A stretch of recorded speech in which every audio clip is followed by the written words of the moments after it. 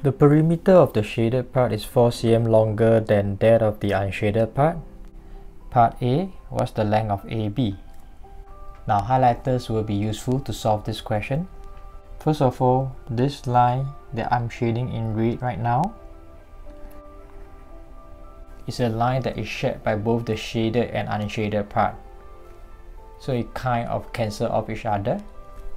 This blue line on the perimeter of the unshaded part can also be found on the perimeter of the shaded part. So these three lines will be equal to the length of that long blue line that I've highlighted below. As for the line AB, I'm going to use a green highlighter to highlight that.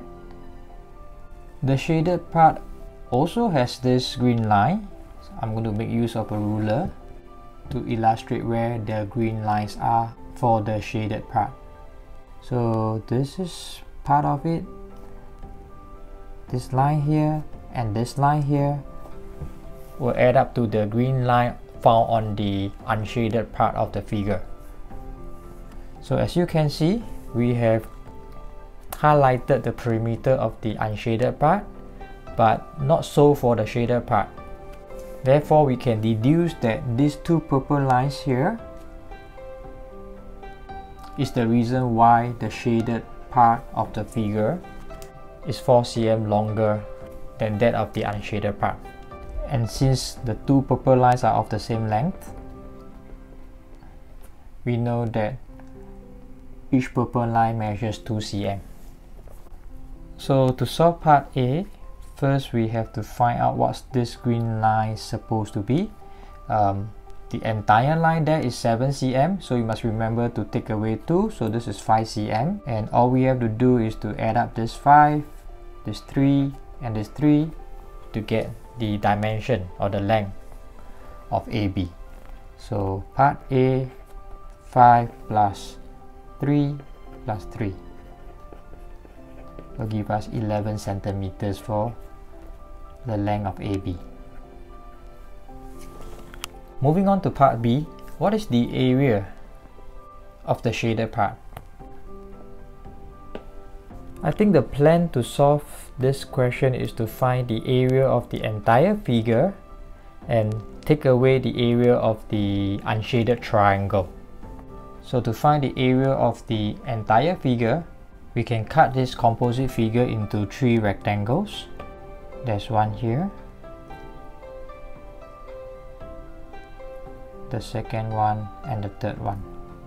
So let me find the area of the 3 rectangles first. The smallest rectangle will be 3 times 2. The middle rectangle will be 6 times 4. And the largest rectangle will be, now this is 11, we found out from part A. So don't forget to add the 2 here. So the length of the largest rectangle should be 11 plus 2, 13.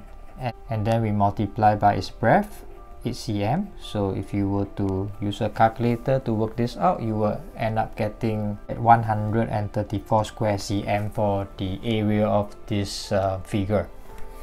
Next, we can proceed to find the area of the unshaded part, which is the triangle. So by using the formula half times base, we can take this as the base, or the height if you wish to. This is 2 plus 4 plus 8, that will give us 14.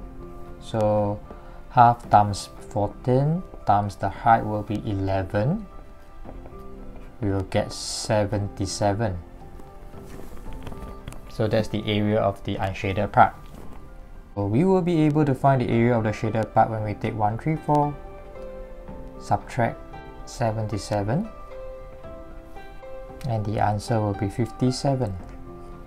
So the answer to part B is 57 square cm.